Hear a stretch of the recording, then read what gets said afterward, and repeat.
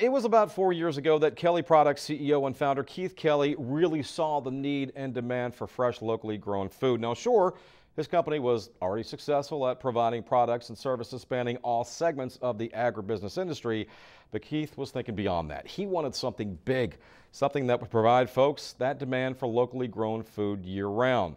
His vision, a grocery store, traditional butcher shop, and casual cafe and farmers market featuring locally sourced farm-to-table offerings. On February 17th, that vision became a reality when the Fairview Market in Madison, Georgia, opened its doors. A trip down US 129 and 441, it's easy to see how a person can mistake this for your standard strip mall. But once inside, you immediately realize the Fairview Market is anything but your normal shopping experience. You know, one of the really cool things about this venue, because we do have the cafe, the market, the butcher shop, and soon the farmers market, is that it really caters to growers and vendors of all sizes. You know, if it's somebody that's growing a specialty crop that's really high quality, they may want to source the cafe if they're already doing, you know, a lot of restaurant business. If they have a larger supply, they may want to supply the grocery. And then people that might be looking for supplemental income, or who already have a job during the week and are looking for something to do on the weekends, might be a perfect fit for the farmers market. Morgan County is a big agritourism county. We have a lot of antebellum homes here and stuff, so we really want to be to fit into this community, and so in a way that would be pleasing, in a way that would fit the agritourism model.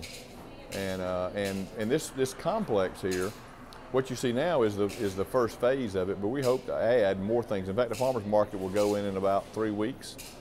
From there, we hope to put in a creamery next year, and we've got other things like pottery and woodworking and metalworking, other artisan type shops that we hope will go in the next 2 to 3 years to really make it a complex here where a person could come spend a half a day, could learn and could take educational courses on how to do some of those type things. Learn how to cut meat and do a lot of things that we're planning to add back to this whole thing. In addition to farming, Keith Kelly tells me he has a deep passion for wood, which explains why he went to great lengths to secure not one, but 2 barns that date as far back as the 1700s, both of which are focal points of the market. Unfortunately, you can't find these type of barns in the South. You have to get above a line in the country where powder post beetles and termites don't exist. And so to find these barns, you have to go to the north. And we found both these barns up in New York, upper New York, with a company called Heritage Restorations that we actually purchased them through. They were standing when we bought them. They went in and took them down, deconstructed them, took them to Waco, Texas, and refurbished them and brought them back here and stood them for us. And the first barn where our butcher shop is about an 1830 to 40 English barn, and it was built as a hay barn. You could tell it by the structure of it that it was a hay barn, and it was in a region of the country where pastures and cattle and things were prominent.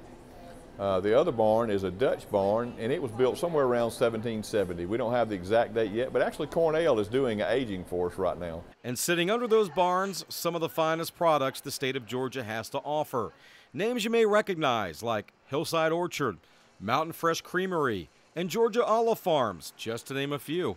Being Founders Circle Georgia Grown members, we went to the source. We contacted the Department of Agriculture and asked for the Georgia Grown members list, and that's where we started. Throughout the store, you'll see different designators on all of our products. We have products from Georgia. We have products that are hyper-local, which to us means produced within 50 miles of our facility. We have products that are southern sourced, which means they're from a state that borders Georgia.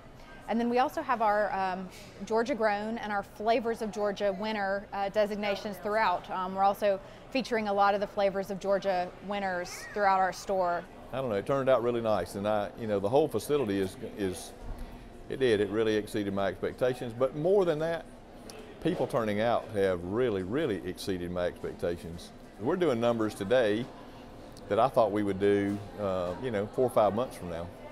So it just has been accepted a lot faster than I anticipated.